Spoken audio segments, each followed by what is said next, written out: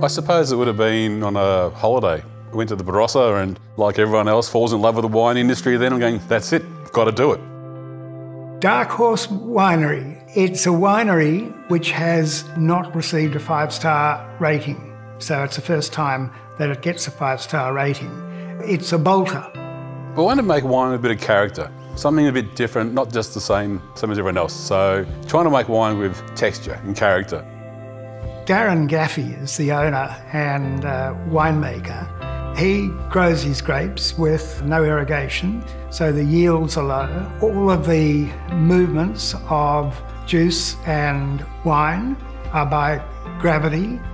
Because the name Principia is beginnings, it's from Sir Isaac Newton's book about gravity, because it's a gravity-fed winery. I don't pump anything, so it's the way he called his book, the Principia, Father of Gravity. Dark Horse Winery is Principia on the Mornington Peninsula. Well, so when I was told I was won Dark Horse of the Year, I was, first of all, I thought it was a joke. I was just so pleased and excited about it and humbled, very pleased to get the gong. I'm always looking to see what I can do better each year. I'm very critical of my wines. I mean, if you're not critical of them, you're not going to get any better, are you? Try and let the vineyard speak. Don't put my stamp on it, let the vineyard put its stamp on it. Just me, I'm the only one on here. I have no employees at Principia, just me. I enjoy what I do. I love it, so it's not work when you enjoy what you do, is it?